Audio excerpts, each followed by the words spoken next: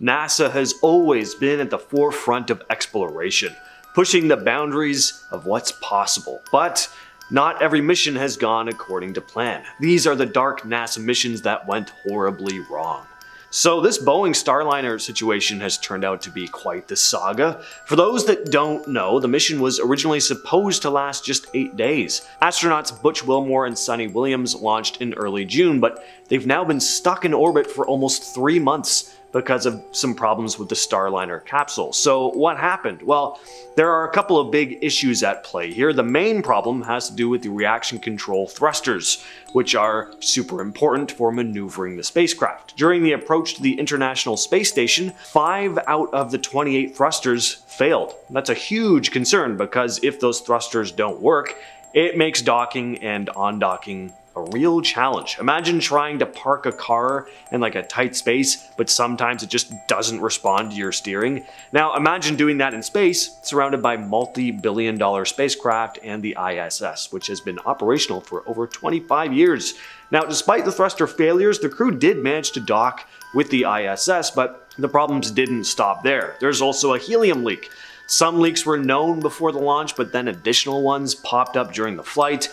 Monitoring helium levels is critical because they affect the capsule's ability to operate properly. If the helium levels drop too low, it could jeopardize the astronauts' safe return home. And they can't just fix the helium leak without engineers on board to troubleshoot, which means the astronauts are stuck waiting while engineers are working figuring out the problems on Earth. But a little update on this Starliner case, NASA is gearing up to bring back Butch Wilmore and Sunny Williams from the ISS.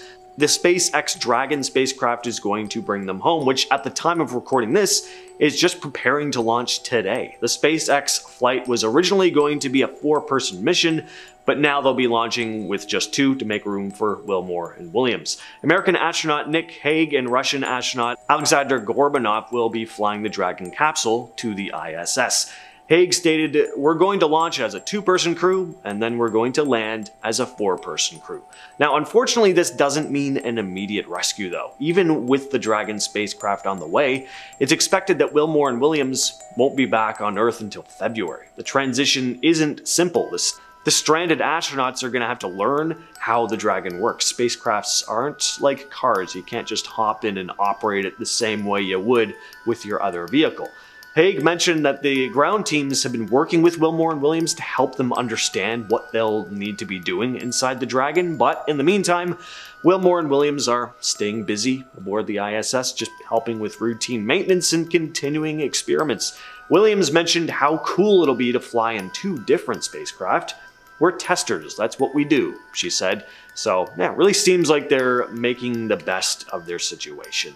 Skylab was NASA's first space station, which launched in 1973 and was in operation until 1979. It was a groundbreaking project that gave us a ton of valuable information about life in space and how we could live and work there. But when most people think about Skylab, they remember the crash, which makes sense. It was kind of a big deal. NASA didn't really plan ahead for how Skylab would come back down. They knew it would eventually re-enter the Earth's atmosphere, but they underestimated the chaos that could ensue. They expected Skylab to last around 9 years, but the technology to control its descent just wasn't available back then. So there wasn't a solid plan for when it would come back to Earth. And at best case scenario, they thought they'd have a 1 in 152 chance of someone getting hurt.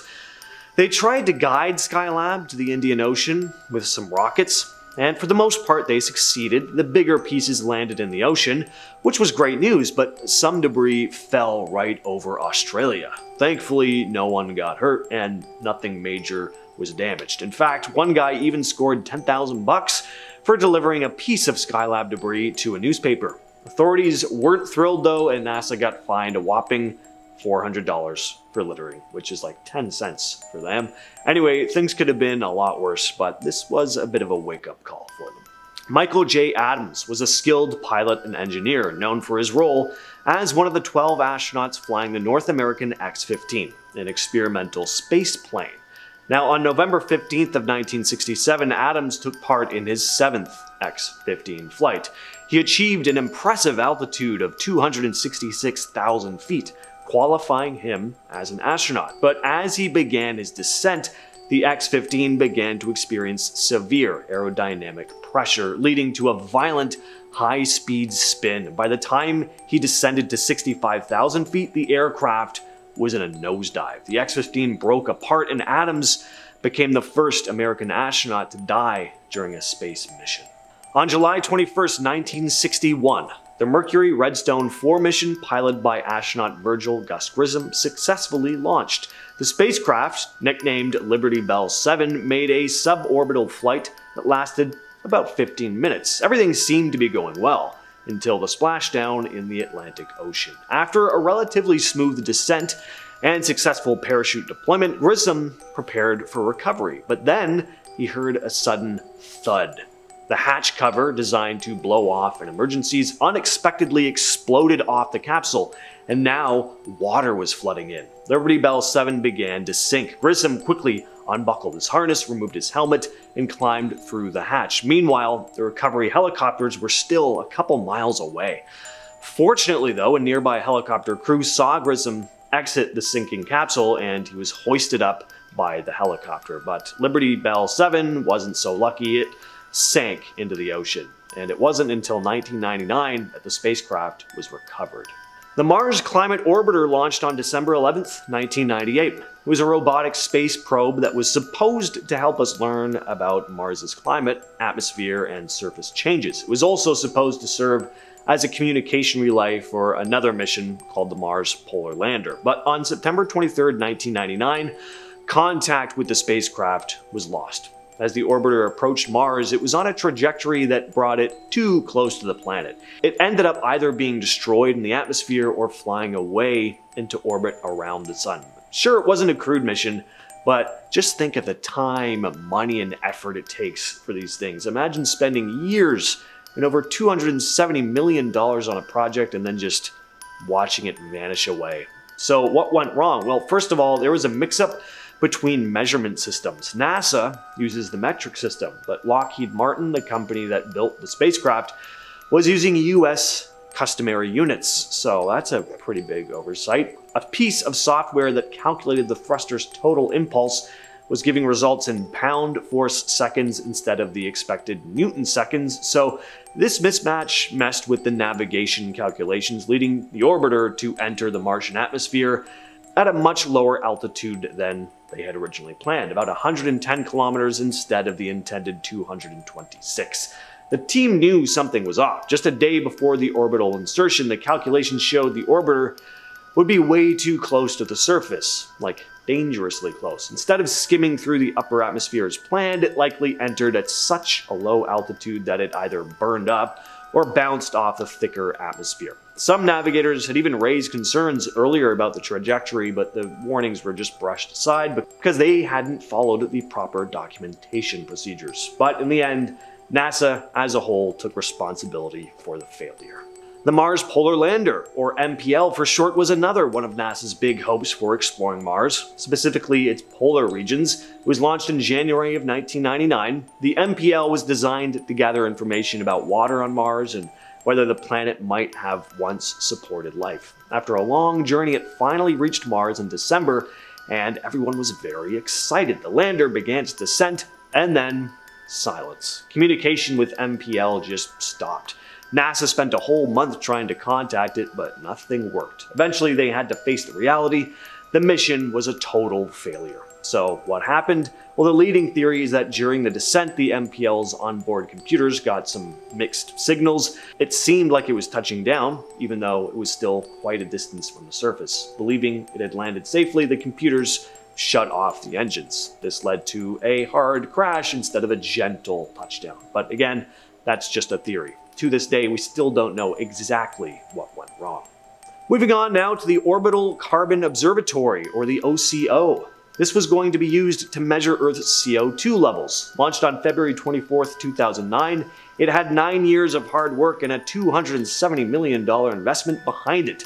Everyone was excited about what the OCO could do, but it never made it out of our atmosphere. Instead, it plummeted back down and crashed into the Indian Ocean near Antarctica. And it was all thanks to a minor problem that snowballed into a massive one. When rockets launch, they have this protective cover called a payload fairing that shields the satellite during ascent, but in OCO's case, the fairing didn't detach as it was supposed to. This extra weight meant that the rocket didn't have enough power to break free from Earth's atmosphere.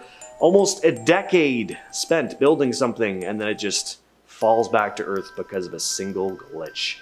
On February 1st, 2003, the Space Shuttle Columbia disintegrated on re-entry over Texas and Louisiana. All 7 astronauts on board were killed, making it the second catastrophic failure in the Space Shuttle program, following the Challenger disaster in 1986. The shuttle launched from Kennedy Space Center on January 16th of 2003 after multiple delays. The crew, which had been selected back in July of 2000, included Commander Rick Husband, pilot William McCool, payload commander Michael Anderson, flight engineer Kalpana Chawla, and mission specialists David Brown, Laurel Clark, and Ilan Ramon, who was the first Israeli astronaut. About 81 seconds into the flight, a piece of foam insulation broke off from the external tank. The foam hit Columbia's left wing at a high speed. During the mission, a team was set up to assess the damage, but they downplayed the risk, believing that there had been foam strikes before which hadn't caused any serious issues. And when it came time to re-enter the atmosphere on February 1st, the crew began their preparations. Little did they know that the damage to the left wing had allowed hot gases to penetrate the shuttle's structure. And during re-entry, Columbia began to experience a series of failures. Just moments before losing communication, the crew sensed something was wrong, but they didn't have time to react. At 9 a.m., Columbia broke apart, scattering debris across several states. On January 27, 1967, a fire broke out during a pre-launch test for the Apollo 1 mission. The astronauts, Gus Grissom, Ed White, and Roger B. Chaffee, were conducting what's called a plugs out test. They were strapped into their seats in the command module, ready to conduct a simulated launch. The test was going to be low risk because the spacecraft wasn't fueled and all the explosive systems were disabled, but during the test, Grissom smelt a strange odor in the cabin, describing it as similar to sour buttermilk. Though air samples were taken, no cause for the smell was identified. Then at 6:31 p.m., a fire erupted in the cabin. Grissom was the first to alert ground control, exclaiming, "Fire!" just moments before total chaos ensued. The cabin was filled with pure oxygen, making the fire spread rapidly. Grissom's microphone picked up sounds of scuffling and panic as the crew tried to escape, but in seconds, they were engulfed in flames. It took nearly 5 minutes to reach the crew, and when they finally entered the module, they found the astronauts' bodies partially fused to the interior. It's one of the most horrific incidents in NASA's history. With all that said though, I've been your host James, and I'll catch you, yes you specifically, in the next video.